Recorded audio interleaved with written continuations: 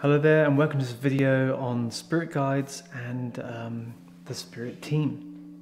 So what are spirit guides? Spirit guides are our non-physical helpers, pretty much our best friends. They are the only people that truly know us because they're with us all the time, at appropriate times that is, and they're here to assist us on our spiritual and earthly path.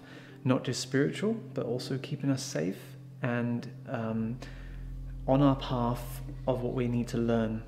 Now, what I come to understand is that our spiritual life is spiritual in nature because we are learning wisdom. We're learning earthly things that helps us to gain more understanding about this physical world on earth, in this physical world where we have to learn things and go through lessons and trials, and everybody is in a different path of learning. So that's why there should never be any judgment with anybody, because everyone's on their own level.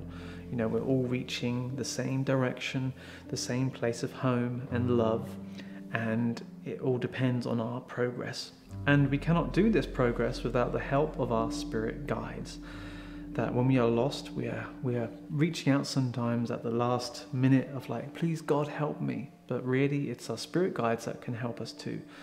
Yes, if you have a belief in God and the source, big G, or a religion that you are, a religion that you follow, then it's important to obviously have that belief and the understanding and knowing that there is something beyond us there that is supporting us. But, I guess God, I don't really like the word God. I guess big G, the source of all there is busy in many different areas, and whatever he or she or they are doing, it depends. But spirit guides are our first point of call. So looking like a big business, let's take Tesla, for example. That's quite a big company, or Apple. Now you won't approach the main person who owns the whole company, because it will be a slow contact. You'll be contacting the contact support basically, and this is what a bit like spirit guides are like. They are our first point of call, but they are attuned to us. They are ones that are constant helpers. I know it's probably a bad idea on understanding, but hopefully you see a bigger picture there, is that guides come and go like friends, and people in our lives come and go too, same as jobs and animals and everything. Everything is in a state of flow, and with that flow we change sometimes. We go into a new path of learning and understanding, and we enter into different jobs and everything like that. So along the way we have different guides that support us in different ways, but I believe and I know for sure that we have a consistent guide with us throughout our whole life, who's always there, who's guiding us, who's patient and doing their best. And it's hard work, because imagine if you're speaking to your medium in the spirit world. If you are a spirit and you have a medium to connect with, and you're constantly trying to get their attention and they don't listen, it's difficult.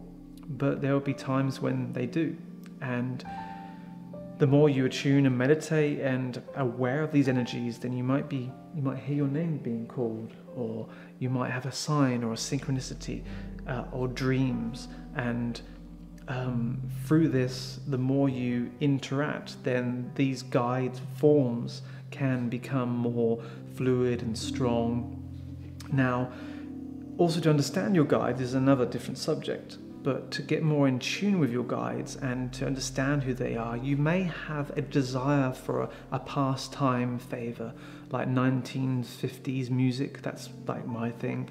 I have a very strong connection there, not only because I had a past life, but I'm very sure that a guide working with me potentially is working from that time.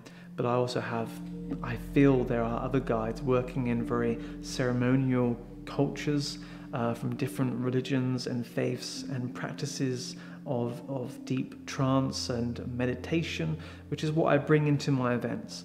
I don't call myself a shaman. I don't call myself anything as a title. I am basically a researcher. I'm a facilitator and a healer, and I do my best to give my best to people. I have done mediumship in the past. I've done platform mediumship, as well as consistent healing and leading development circles, but that's like, I feel, not me sometimes, and I like to hold the space in a group energy for allowing people to journey and get their own results for themselves. So me as a, I guess, maybe a circle leader or a facilitator in spiritual development, I know the tools and techniques that help people to get to where they want to go, but the only thing that's missing is time. You cannot buy time, but you can make time. So making that time to connect with your guide is very, very important. So once you have that connection with your guides, and not always, when you're working with the non-physical energies and you are meditating and connecting with spirit, then you start to build up a spirit team of a load of guides together that are assisting and working with you. So this is the next step after accessing and understanding who your guides are. We don't always fully understand because we don't always have communications with certain people in the spirit team, but things evolve and grow and change. And when we are especially involved in seances, in home circles, then these spirit teams start to work more together. So physically, as when people come together to work in a group for a home circle, so you have 5-6 people who are dedicated in a home circle, which is a beautiful and amazing experiences, or healing circles, then each one of those 5 people also has a guide each, and so that becomes like the spirit team that then operates these 5 physical people operating in that space. Hopefully you're following this. So basically everybody has a guide, and then if everybody of those 6 people in the development circle or home circle is being consistent in their weekly meetings, then they form a spirit team. And once that spirit team has been formed through time, at the right time, then other non-physical personalities, persons of spirit, non-physical friends, guides, angels, whatever you want to call them, slowly more and more will build up, because you perform like a lighthouse, like a beacon of light. And as your light grows and grows together, as the small group, strengthens their energies and becomes more stronger, then you become this beacon of light and allows more spirits to be interested, intrigued. And along the lands of these of this physical world, there is non-physical realities embedded in like an onion. Within this current time frame, there's also a non-physical counterpart of this where we enter into dreams also. And so there are spirit helpers, guides. These could be shamans, nurses, they could be doctors, scientists, they can be practitioners, artists, anything you can think of, because they've mastered that part of their current world and they're going into.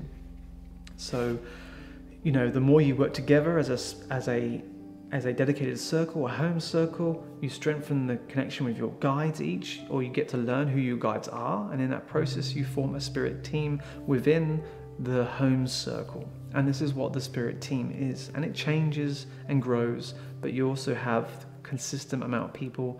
And there are spirits that take a back seat and stand watch and don't ever interact. We found that before in a number of different circles. So the development of spirit teams is very important, as well as your own strengthening of your dedication to spirit, which is very easy to do. It can be time consuming. You may not always get results straight away, but keep with it, dedicated, and things will pick up. But things sometimes need to change. People come and go and leave, and try things around. If things aren't working for many, many months, try something else. But consistency is the key. Play it around, perhaps do some healing in the beginning, then do some opening up and tuning in. Sometimes you can spend hours and hours in your home circle room, which is very, very important. So thank you for watching, and I hope you check out the rest of the videos on this subject, and I'll see you there.